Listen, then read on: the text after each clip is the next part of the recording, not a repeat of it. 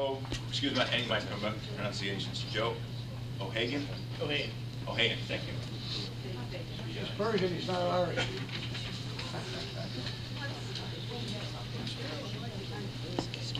Commissioners, my name is Joe O'Hagan, and I'm the Senior Vice President of Wells Fargo Home Mortgage in the Jersey area, directly responsible for community outreach. Please respect. I welcome the opportunity to be here today, really sharing facts about our home preservation activities here in the city of San Francisco, the state of California, and nationwide. I encourage you to vote down the resolution that can fully basis on those facts.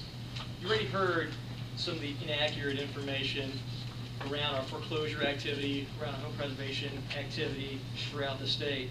So let me start by setting the record straight from here. Wells Fargo has more than 25,000 mortgage customers in the city of San Francisco. 98% of those customers are either current on their mortgage or only past due by one payment. From January 2009 through February 2013, we either completed or started to work out on 1,650 customers. 75% of those were loan modifications where we restructured the mortgage and created greater affordability for those customers.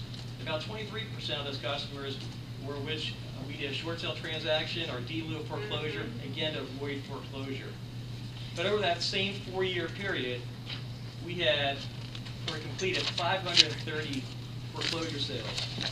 And to show you how that number really fits in with some of the numbers that you may have received before, if as has been claimed that there have been 12,000 foreclosure sales here in the city of San Francisco between 2008 and 2011, Wells Fargo is responsible for less than 5% of those sales.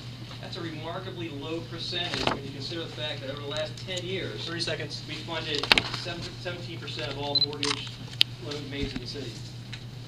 Let me also speak about the loan modifications nationwide.